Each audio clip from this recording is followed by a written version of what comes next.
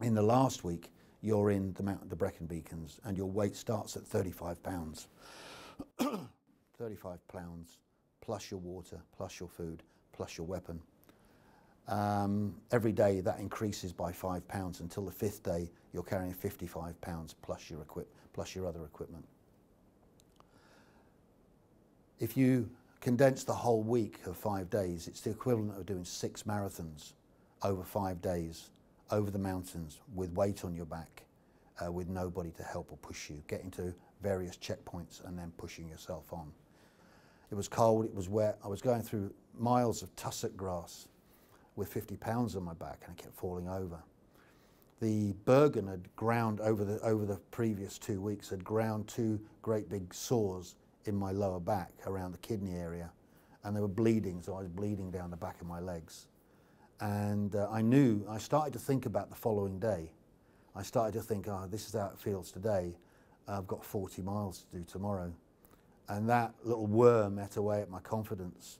And I finally turned around and went back to the previous checkpoint, where they had to unstick my shirt from the scabs that had formed in my back with the blood, and then treat me there, which probably carried some weight whether they kept me. When I look back on selection, I always look back on it and think, oh, it wasn't that bad. And then actually when I sit down properly and look back at it, it was horrendous. It was relentless, you know. The first bit, you know, when you do the phase 1, which is the hills phase, I just remember it was in the winter, and I just remember waking up in the morning at like maybe sometimes 4:30, 5:30. It's dark outside, it's raining. You've got to walk to the shower block or the toilet block anyway.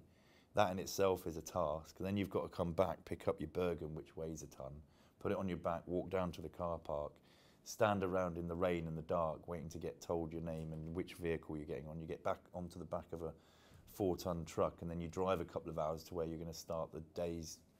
You're basically walking with a pack on your back for hours and hours and hours, and you're on your own as well.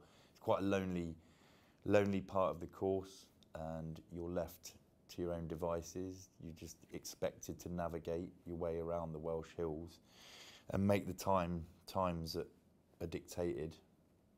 There occasionally, during the route, somebody with a set of scales hung on a tree who will test your weight to make sure it's adequate.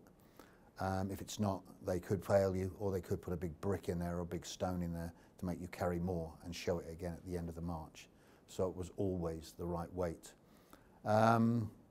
Probably 10% past that phase. Then you go on to continuation training.